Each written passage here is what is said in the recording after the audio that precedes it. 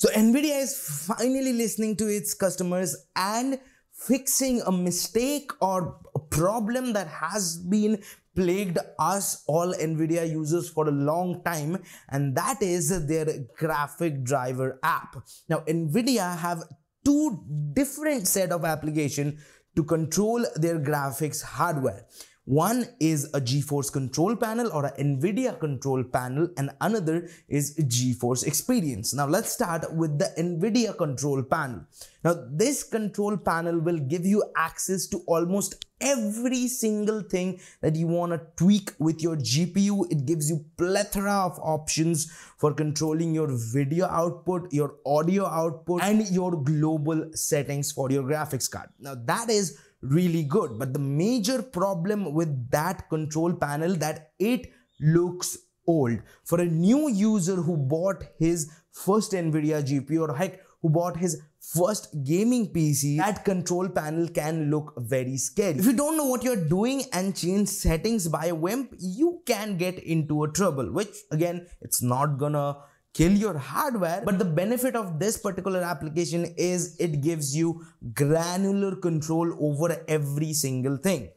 Now, if this looks scary, then you have another application, GeForce Experience, where you will be able to download and update your drivers. You can use first-party Nvidia features like their overlay and screen recording features. And also, you can change game per game settings without even entering into the game. The biggest problem with the GeForce Experience is that it asks you for a login. Without logging in that particular application, without having an account with Nvidia, you cannot even download and update your drivers through this application. Obviously, you can download it separately from Nvidia's website and then install it. But if you want a creature comfort, then you have to use this application. But to use this application, you need an account with Nvidia and you need to log in every single time.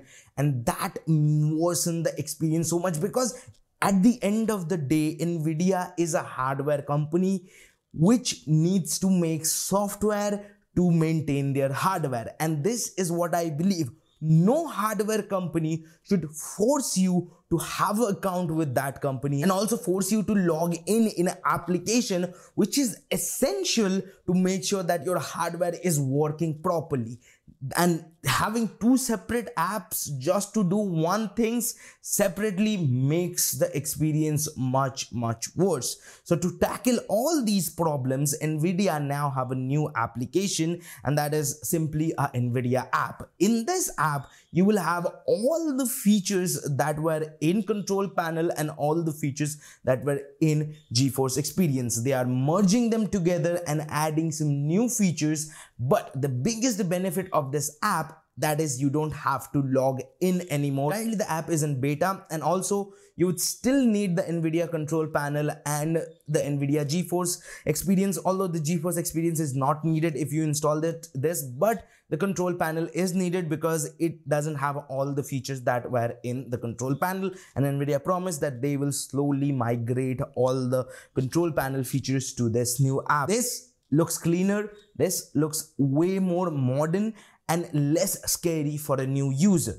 You have your home section, you have a graphics section, you have a redeem section, and you have a settings section. On the graphics section, you can change every single graphics settings per game basis or global. And if you don't want to change every single settings, then Nvidia will give you a sliding bar from best performance to best quality, and it will optimize your game according to that particular setting. Then onto the driver section, it's same as GeForce Experience. You will be able to switch from game ready drivers to studio drivers, and you will be able to get all the latest drivers in this section and download them and install them with it. And they redesigned the whole in-game overlay, which previously, if you active the in-game overlay, it will take up the entire screen, and the sectioning, the design, everything wasn't really that much intuitive.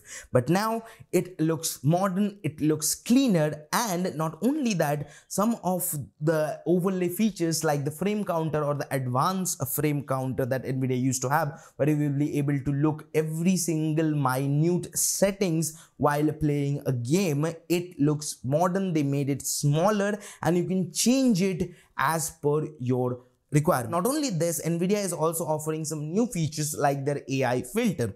With it, using AI, Nvidia will be able to make your games visually better. For an example, RTX HDR. Using this particular AI filter, you will be able to transform your standard game or SDR game to HDR if you have a HDR monitor. And also another AI filter is RTX Dynamic Vibrance. Now, according to their website, it just boosts up a little bit of brightness, like what vibrance do in a photo editor app. If you have edited any photos on any application ever, photo editing application, you will see whenever you slide the vibrance bar, it makes it brighter and it punches more color. It looks like that it does that.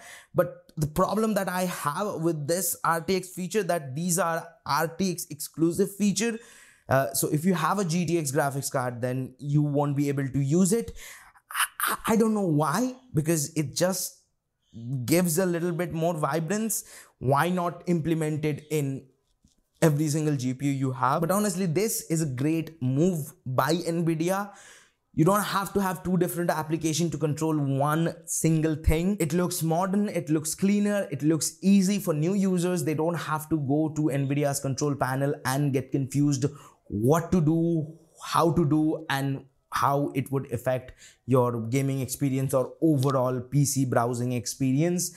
This makes it way more simpler, way more easier, and I love it for this reason. But again, this is in the beta phase, so if you want to download it. It might have some bugs, problems, and until Nvidia moves all the features and settings from control panel to this app, you still would have two different applications, this Nvidia app, then Nvidia control panel. So if you're up for that, download this, use it, and let me know in the comment section that how it have improved your driver downloading and installing experience. And honestly, this seems like so modern day problem that I am making a video, not only me, a lot of people making video about an application that makes driver downloading experience, basically the driver downloading experience, a little better, and that is making us happy. So, but I digress. If you want to watch more videos from us, check out this video right here, and if you want to subscribe to the channel,